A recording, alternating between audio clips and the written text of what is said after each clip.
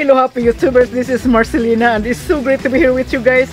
For those of you who are new to this channel, don't forget to subscribe. Also, always remember to hit that notification bell so you get notified right away every time I release new video.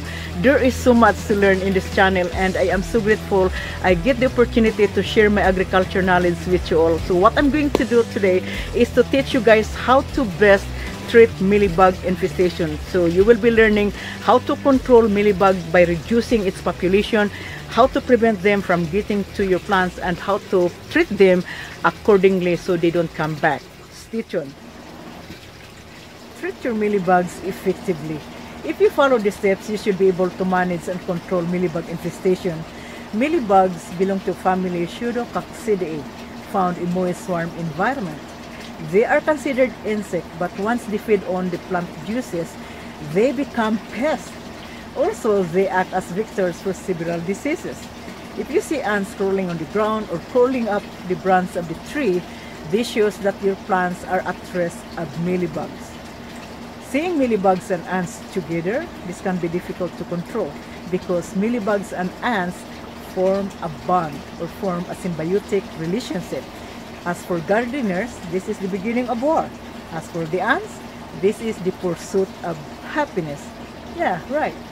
I think I say it right, pursuit of happiness, because ants will domesticate mealybugs and hide them somewhere or elsewhere, which I'm going to show you the hidden treasure of mealybugs in the greenhouse. So keep watching. And mealybugs are protected by the ants in exchange or in return of the honeydew which mealybugs excrete, and you will see this excretion in the rear end of the bugs. Before you do the treatment, you need to do the prevention and the control management. So your control management will be hosting the plants. Try this once every 2 weeks and see what will happen. So blast the bugs. So this is going to dislodge whiteflies, spider mites, mealybugs, and aphids. So this is not just controlling the population of the pest, it is also helping your plants, especially if you forget watering. So it makes your plants happy and also clean because you water them, you shower them. Now let's talk with the prevention. I have 2 preventions that I applied in my greenhouse and I'm going to share this with you guys.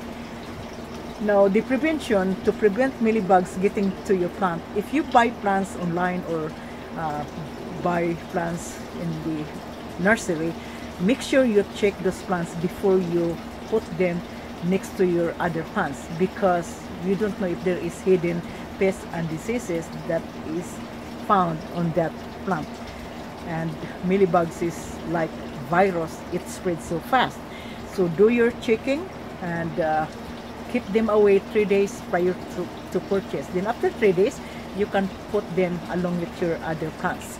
The other prevention that I have here is the application of diatomaceous earth. So this is the diatomaceous earth. There is direction in the label, so make sure that you follow the direction. Otherwise, you would not be able to treat the mealybugs effectively. So this is great in controlling crawlers, especially snails, slugs, cockroaches if you have cockroaches, and fungus gnats.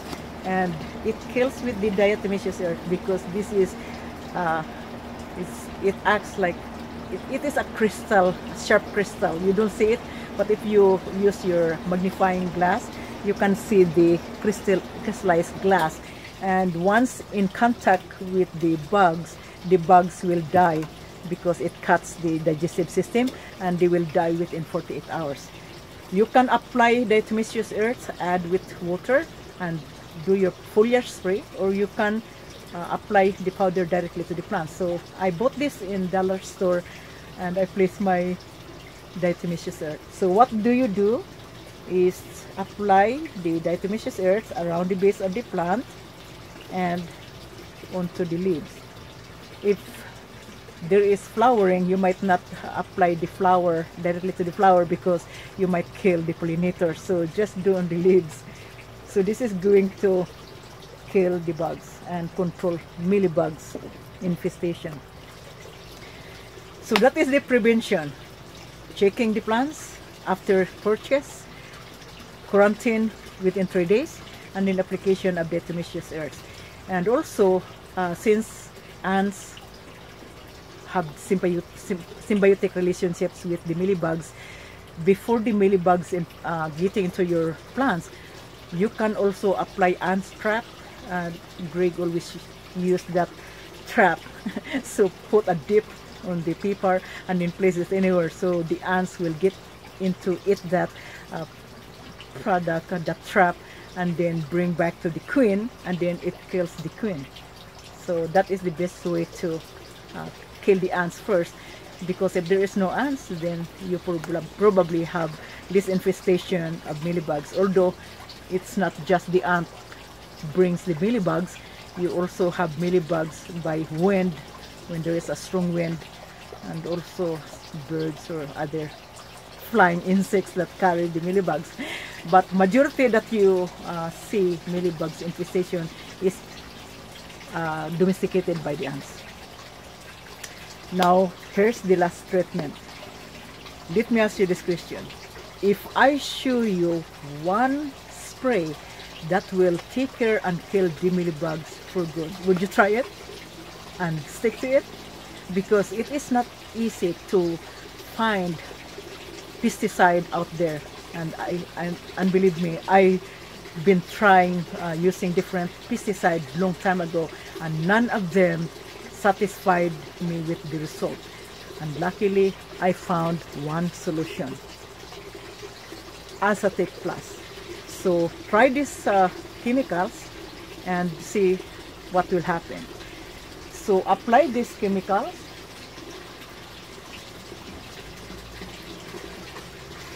in the plants, and if you have aphids or any mealybugs in the crack and the crevices, spray directly, and this is going to kill the mealybugs. And it doesn't harm the plants, but I would suggest to try a patch test. Patch test is to apply one leaf and see what will happen within 24 hours. So do your testing first. But I found it when I applied here in the plants, I don't see any reactions to it. So, but again, try these chemicals and see the result. Let me show you my infestation here. Alright, hopefully you can see it because it's already dark. And you might be wondering, Greg was wondering, he said like, oh my gosh, why the mealybugs is in the cord? As you can see, it's already dead because I sprayed with Acetic Plus. And the mealybugs, this is covered with mealybugs. So I told Greg that, well, the ants probably put that there and then waiting until the eggs until they have the eggs, and then carry that eggs to the plant. And as you can see here, it used to have a lot of mealybugs here, but I controlled using Acetic Plus. And I tried, I just sprayed like that. As you can see, the mealybugs are already dead. So I just show it to you guys. So this is how the Acetic Plus killed the bugs. Let me show you again my desert rose. This was covered with mealybugs and I treated with Acetic Plus. This is the result. As you can see, the plant is recovering and it produces healthy foliage and the leaves are turning green. So try Acetic Plus. I will link this product below this video, so just check the link. You might like it. So this is for today, guys. Thank you for watching. MarcelinaCasterBuilds.com. See you next time. Peace out.